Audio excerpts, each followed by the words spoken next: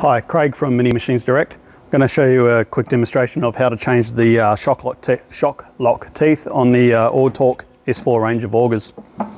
So tools we're going to need today, smallish hammer, 5mm pin punch. Using punches, always use safety glasses. And simply just take your punch, stick it on the pin there, and a few knocks, and the pin comes out. So as you can see, the pin's got a knurled end on one side. That's what holds it in. Once that pin's out, you can simply pull that tooth out, and you've just got this rubber grommet in here that sits in there. So different types of teeth. You got the flat tungsten, the normal tungsten, and you've also got chisel tungsten. The point of tungsten is a hell of a lot harder than standard metal. I can prove that to you here. We'll just take a file, and the tungsten is only this part here that's welded onto the teeth. So basically, you can see it wears away at the metal. It's not the tungsten. However, tungsten tip is definitely a lot harder. So you definitely get a lot more wear life out of them. So to put the tooth back in, simply just ensure it's got the rubber grommet in there.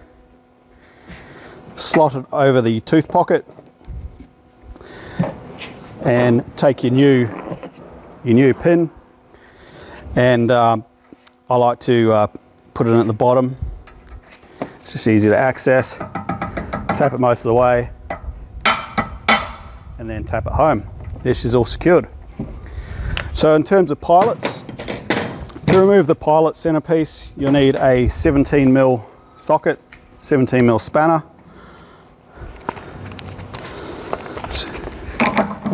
Simply get the spanner in there somehow.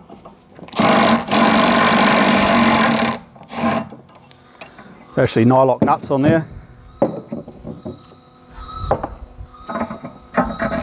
And just pull that retaining bolt out, and that center pilot will just slide right off.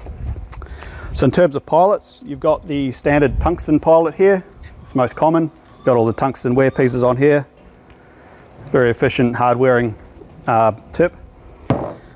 Or if you're in really hard rocky ground, you might be better off with the extra dig pilot here.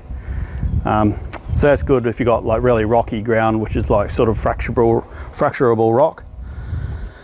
So I'm not going to put that one on today, it's just a demonstration, but anyway, just to point out a few different things, to simply put the pilot back on, it just sits over that spigot there, whack your bolt in, and the nut.